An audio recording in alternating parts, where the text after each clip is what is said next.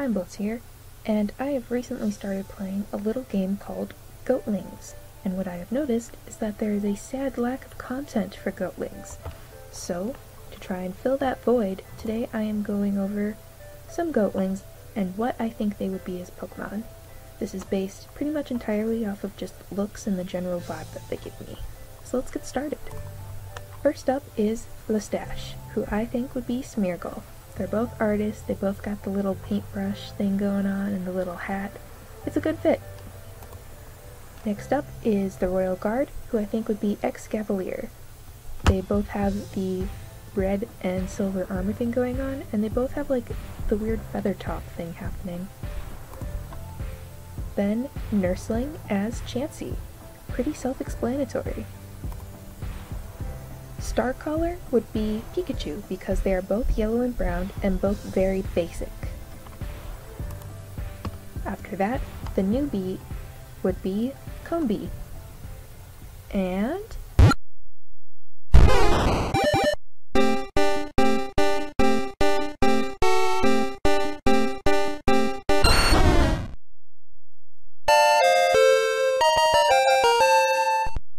Bumbling would be Vespiquen, its evolution, because they are both bees, and Bumbling has the crown thing going on, which makes her a queen. Dwarfling would be Berserker. Ghostling would be Litwick. Green Painted would be Pansage. They're both green, both got leaves. Yeah. Bo Peep would be Wooloo. It is a very good fit, I think, even the coloring. Harriet would be Frou-Frou, and while I initially put down the purple one, the pink could also work.